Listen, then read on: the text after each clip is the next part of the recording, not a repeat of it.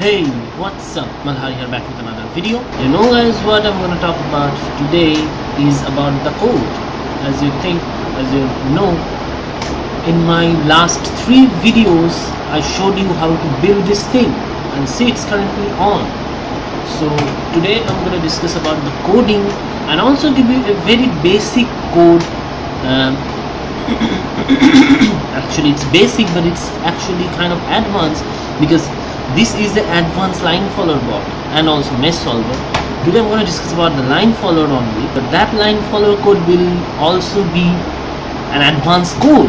But the best part about it is you guys can tinker it. I mean you guys have to tinker it, because you have to calibrate your specific robot with that code. So without just wasting time, let's get started.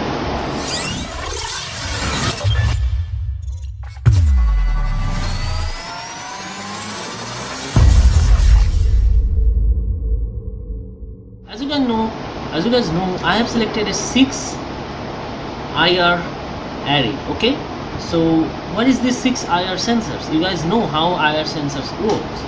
You can see there are 2 pairs right there. One is black, another is white. Actually you can tell by the color which one is the sender and which one is the receiver. But you can do it with your mobile phone. I mean, infrared light, we cannot detect infrared light, but the cameras can, and that's why all of our cameras, including the smartphone cameras, have an IR filter on them, so to block slight of the IR radiations reaching the light, because it very much spoils your picture quality. So in this camera, what you're seeing right here, you can see a slight glow. Holy sh**. Actually you cannot see. What the? I think this camera is a little bit good. So let me switch to the front camera. Hopefully we'll able to see the IR light. Okay, let's try it. There we go. We have switched to the front camera, and now as you can see, yeah, that's what I'm talking about. Don't know why though, but the smartphone has a very good IR filter on its back camera. Who knows about that? Now as you can see, the LEDs are glowing. Can you see that? Isn't it cool? Actually there is nothing, but the cool part about it is you cannot see it. I mean, you cannot see the LEDs glowing with your bare eye, but this camera can see. This camera is awesome. The camera quality is actually not that good, but I think you got your point, isn't it? Now the same thing, as you can see, it's turned on still.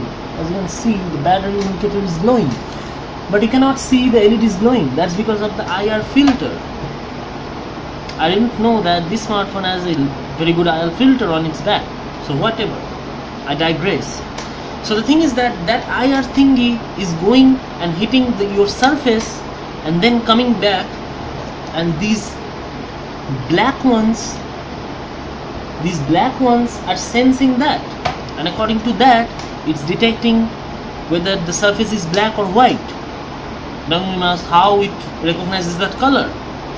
So you might know that black surfaces absorbs light and white surfaces reflects light. So that's the simple principle. In white surfaces, the IR light bounces back to the receiver, and the receiver senses it, and that's why it detects that it's white surface. And in black surface, most of those IR lights are absorbed by the black surface, and that's why it doesn't reflect back to the receiver, and that's why the receiver sends nothing. And that's the little threshold you can adjust through your potentiometer, as I put in here. As you can see, you can adjust the threshold in what is the transition value where your receiver is receiving the reflected light. That's what. This is a simple phenomena of reflectance we are using here. These are actually pretty inexpensive IR pairs. You can buy more expensive ones like SMD, which used in Pololu. What? Pololu? Pololu. Wow, what a name. Pololu sensors. Those use reflectance sensor. Those are pretty much accurate. I mean, those are very accurate. These are not, because These are inexpensive.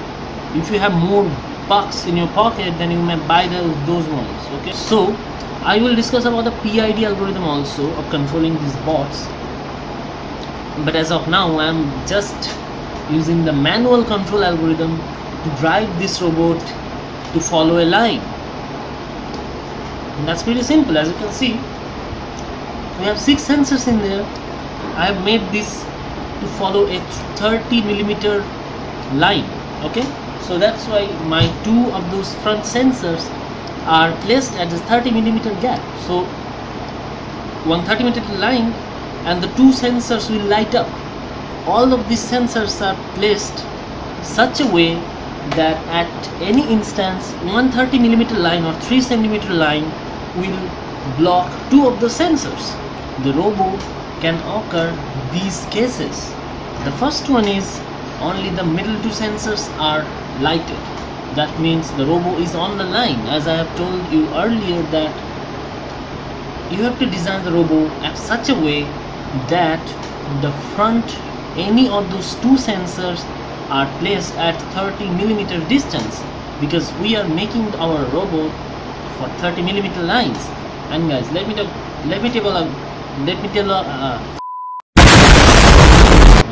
tell about this. The 30mm, the 30mm, not centimeter, millimeter lines, the 30mm lines are the standards. You can see any of those competitions out there, they all have their manual or the competition brochure. You can see there, most of the times the lines are 30cm strips, 3cm strips, up to just. Someone is smoking right there.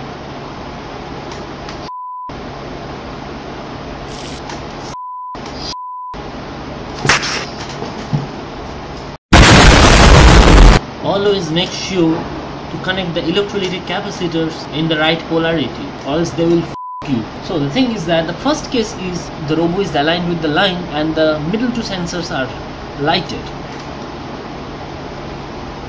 The second case is what I put it in here is called second degree correction. You can call it whatever you want. I have called it second degree correction because we have a little bit of correction in the mode O as well. You can understand it by using your Arduino code knowledge, and also everything is commented pretty nicely. So if you look a little bit, you can understand it pretty well. I'm not gonna discuss the whole code here because that will make this video long as shit, and nobody will watch it. As always, as you know, I am trying to make videos short and simple, not more than 10 minutes. Okay, this one will be a little bit longer, I guess. The second degree correction is where the side sensors come into play, and as you can see, I have used W and B to generalize the concept. If you are running your robo in a black line with white background, you can also tweak it by defining W as 0 and B as 1. Okay, and if you are running a robot in a black surface and with white lines, then you have to put W equals 1 and B equals 0. That's the generalization I have done in here, so that you don't have to modify the whole code according to your surface color. So you just have to redefine those 2 variables, W and B. That's the thing you have to change your configuration of your board. I call it white on black and black on white. What name, isn't it? So whatever. In second degree correction, you have a couple of cases where the side sensors come into play. The first case is WWBBBB. That means from your side, WW means these 2. WWBBBB, that means these 2 will light up. The extreme left sensors will light up. That means the line is here. So robo had to make a correction like this. What the? So the line is facing this side, so robo have to make a correction like this. So it have to speed up this motor. It has to speed up this motor so that robo will make a yaw movement like this.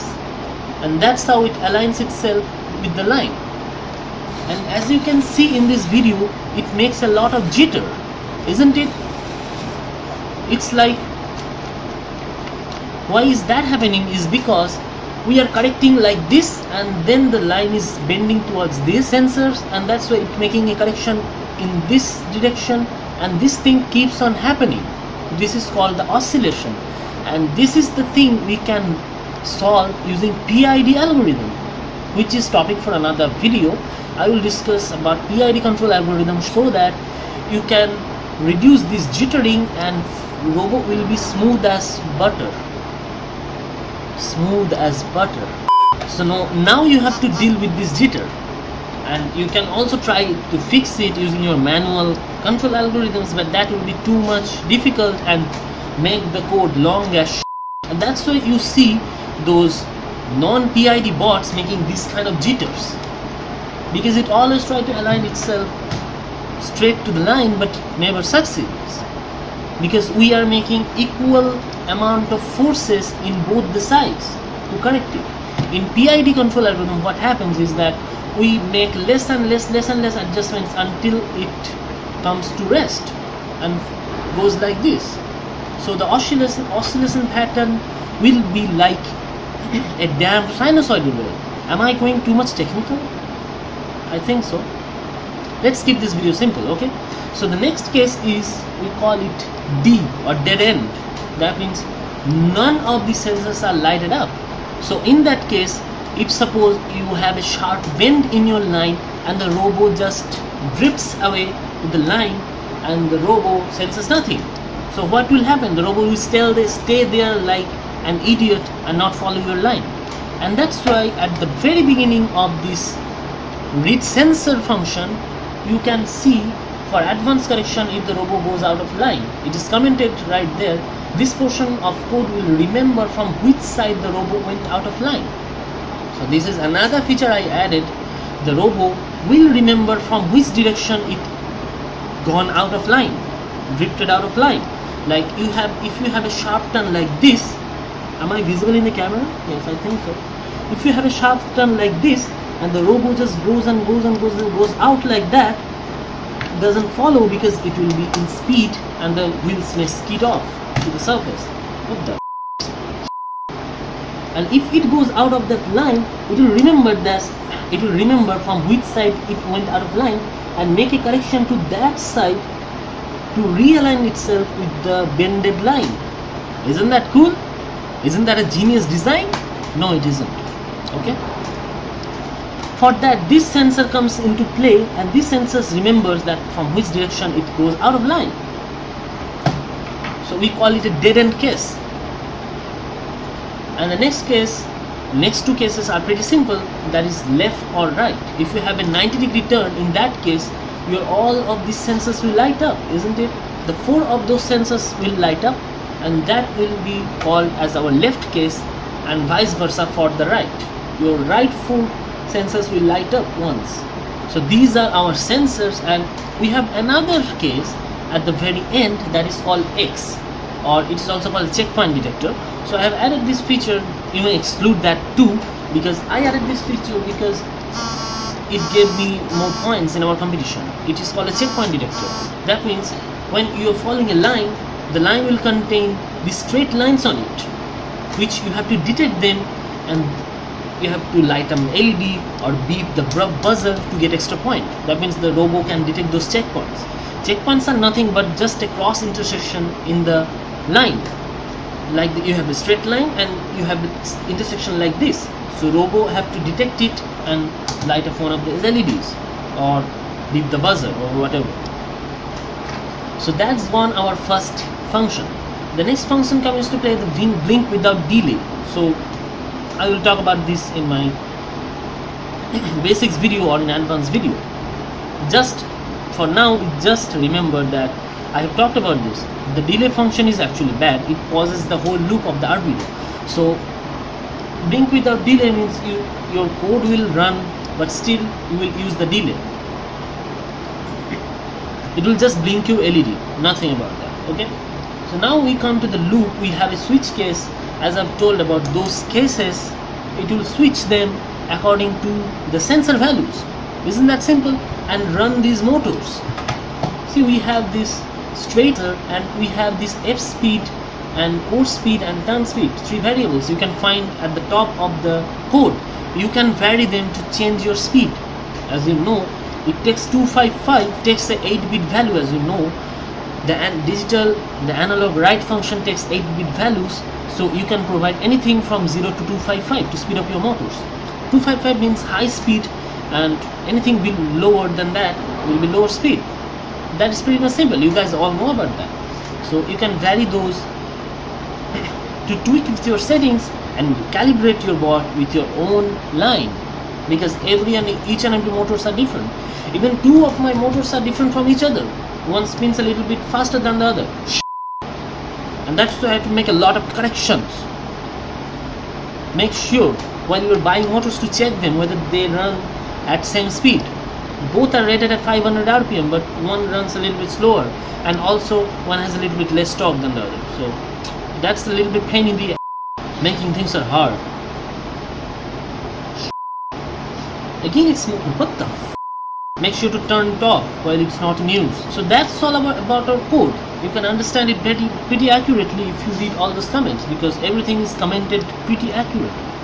And also this code is a little bit longer. You can find less complex code in the online for this kind of bots. But this is the advanced line follower bot. Don't forget about that.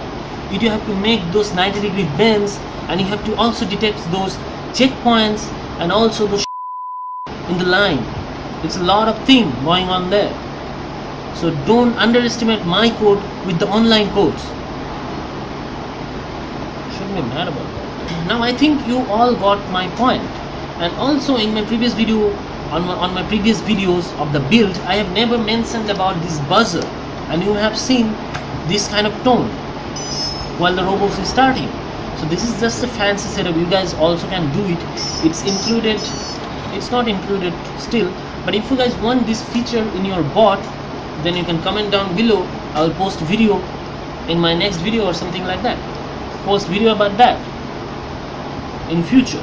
And also I will tell you how to modulate the tone in your buzzer in my Arduino Advanced series. Okay, so till then, keep watching Outta Syllabus. In my next video I will show you how to create the maze solver algorithm. I'll also discuss a little bit about PID. I don't know, I think I should discuss about PID in my next video, isn't it?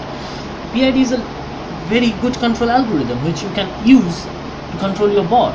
As you have seen, the jittering makes a lot of problems. In PID, your board will run smooth as f.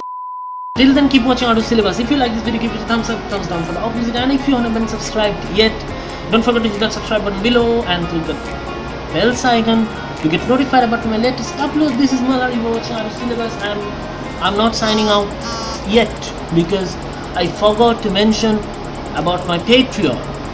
If you guys really want to support me, then check on my Patreon profile below in the description, and if you guys want, then be my Patreon. I'm not making any videos very soon because, well, I need support in my Patreon. So whatever, if you guys want, then I request you to support me on Patreon to keep the show going.